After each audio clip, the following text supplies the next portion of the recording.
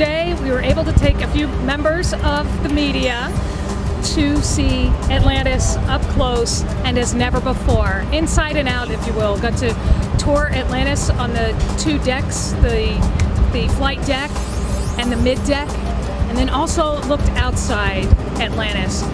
And it's exciting to think about this because our guests are going to have a similar experience, being able to see Atlantis and almost get close enough to touch the wing when we open the new home for Space Shuttle Atlantis in July of 2013. To see this amazing vehicle that has flown on 33 space shuttle missions, whether to the International Space Station or for a Hubble mission or to release a satellite, just an amazing history that comes with this Atlantis space shuttle, and just being able to be that close, it is indescribable.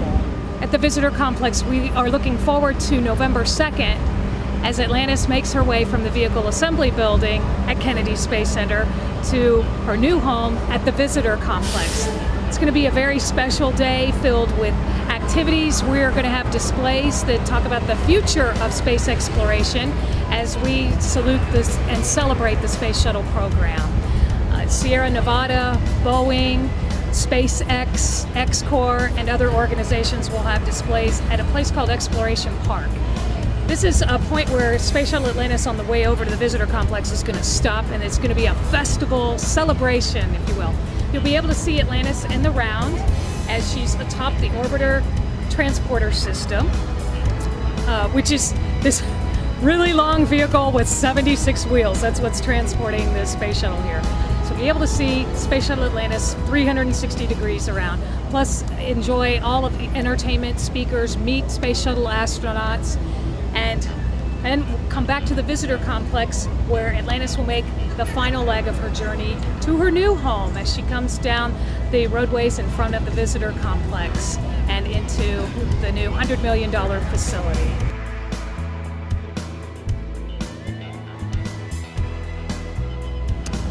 I can only pick top five, but 5 is a beautiful number, so let's go with that. I love the new home for Space Shuttle Atlantis and Atlantis. The shuttle launch experience.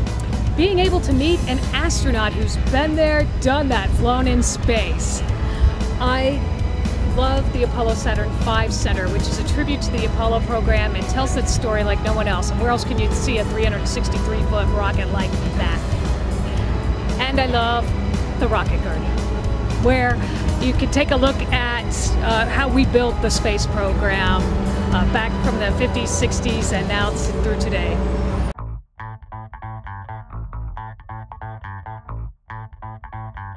New at the visitor complex is the Rocket Garden Cafe. Here you can enjoy a scrumptious lunch or a snack, and you're overlooking the Rocket Garden or the children's play dome.